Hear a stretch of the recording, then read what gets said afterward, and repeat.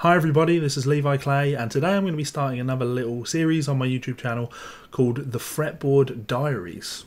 Now the concept behind the FretBoard Diaries is very simple. I'm going to be responding to some of the excellent people on the fretboard.co.uk, which is a forum. You'll find a link to it below with the question in question. And I will be responding to that question and giving the person that's asked the question some answers. And the reason I'm doing this is for no reason other than I like the fretboard.co.uk. It's a forum that I've used over the years. In fact, this Howard Roberts Fusion is a guitar that I bought on the forums over there.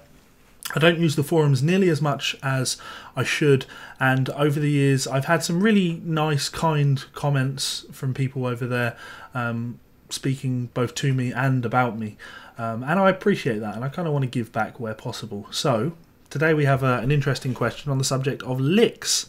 The question is, why should I use licks is the question. And as you can see, it goes on to say, I often see in magazines and videos guitarists referring to licks that you can learn. I take it that the methodology behind this is that you can use that lick when you're playing in a similar scale, but can you apply this to arpeggio use? Do many fretboarders systematically learn licks separate from songs? If so, how do you go about it? It's a great question. First, I'm going to address the why should you learn licks part, and then I'll look at the rest of it. So the reason you should learn licks is very simple. Music is a language. When I'm speaking to you now, I'm not inventing words.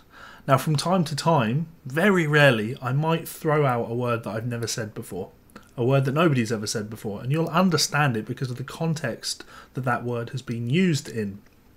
But for the most part, I'm using vocabulary that I've already learned. Now, don't get me wrong, I'm still improvising. I'm not reading a script here. I haven't planned what I'm going to say. I'm just going to say it.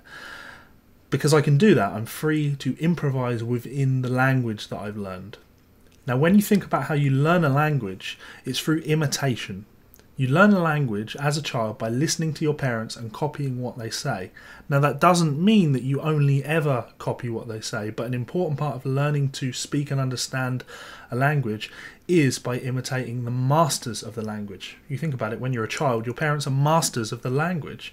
So being around them and listening to them and learning from them is a fantastic way to develop, because they don't tease you for getting things wrong, they encourage you. You speak, you make mistakes, and over time you improve to a degree of fluency.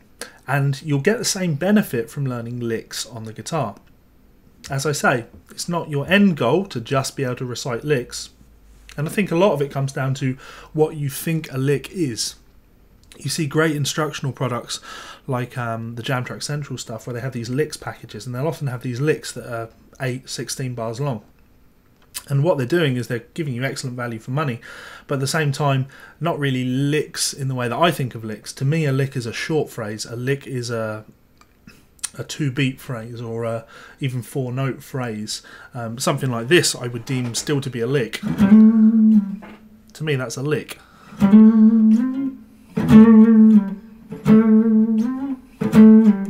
Because I'll use that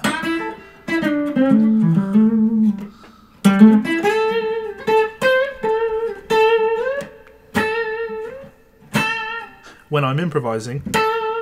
I'm using phrases like that to give my licks some context, give my phrases some context.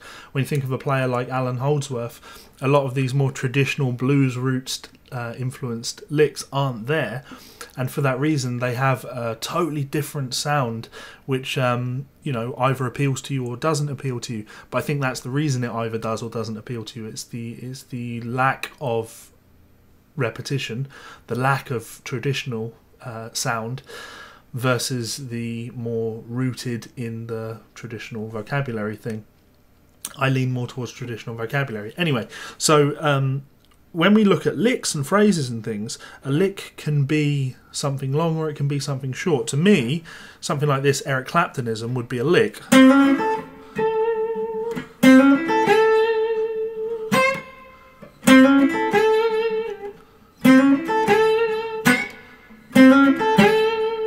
Now I'm doing some variation on it, hitting the flat third, sliding down to the flat 7, but that's the lick to me.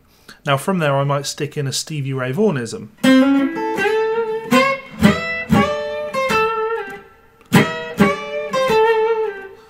That's a Stevie Ray Vaughnism. Or maybe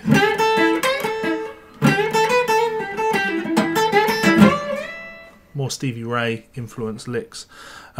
Maybe you play some Albert King.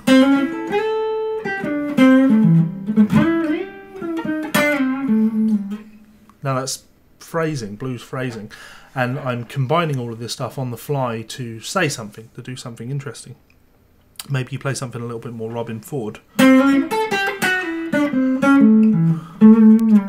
Maybe you play something a little bit more Jimmy Herring. Stuff like that's cool.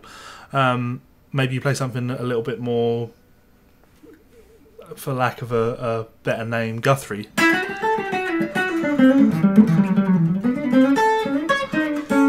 Whatever it happens to be, it's all licks and vocabulary, and understanding that and getting licks from different styles and things like that is what's going to help you understand those genres and being able to speak those languages. Country vocabulary, like Brent Mason, if you're going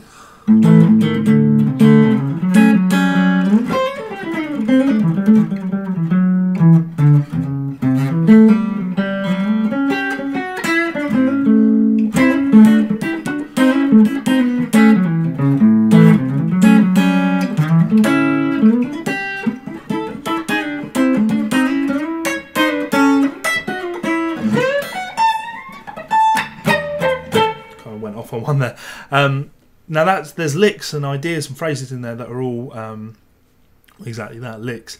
Now what you go on to ask is, the methodology behind this is, can you use this and apply this to arpeggios? And the answer is, of course, absolutely, yes, of course you can do that. When I'm practicing arpeggios, and that's actually how I tend to think a lot more in terms of arpeggios than scales. But when I'm thinking arpeggios, if we take like an A7, if I actually take it up here,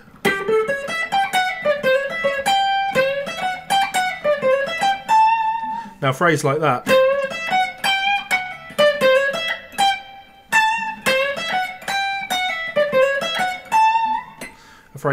is very much arpeggio bass, hitting the third, approaching the flat 7, fourth to minor third and third again, fifth, sixth, and ending on the root. Maybe I slide up to the flat third. Now a phrase like that can be imitated and copied no matter where I am. If I go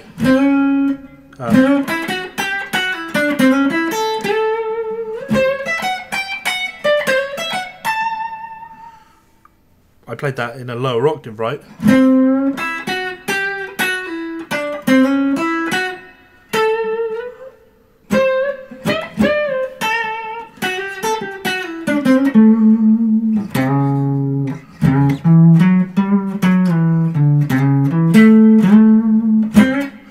Now, doing that on the fly like that is about listening and stuff like that, but it's come from the development of that lick. And when I'm improvising over changes, if I'm playing on a blues or something like that, it's very much arpeggio-based vocabulary. And when I do it, it's gonna sound like the chord changes, but and it's still kind of licks, but it's very much arpeggio-based. Like, check it. If I play a blues in A, if I go, what am I gonna do?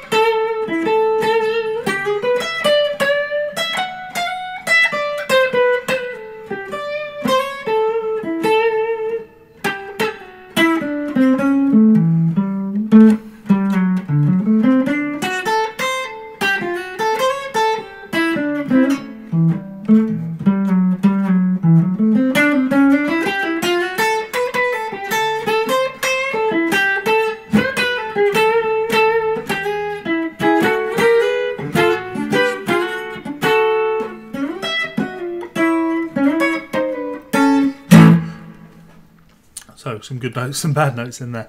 But the point is, there's definitely licks and phrases and ideas, and I'm fitting these around arpeggios, practicing vocabulary like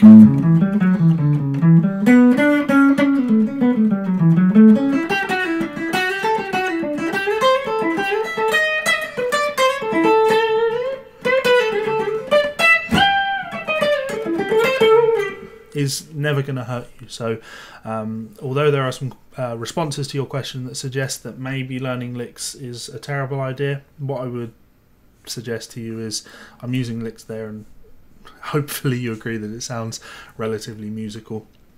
Thank you for checking this video out. I hope it answered your question. If you are here from the Fretboard, please do hit the subscribe button. I'll hopefully be doing more of these if you think they're in good taste and if you enjoy them. And if you are here from my YouTube page, please do go and check out the Fretboard. Some great stuff on there, good community of people, well worth checking out. And for both of you, of course, you can find my Patreon in the description. Peace out, guys, and I will see you again soon. Bye.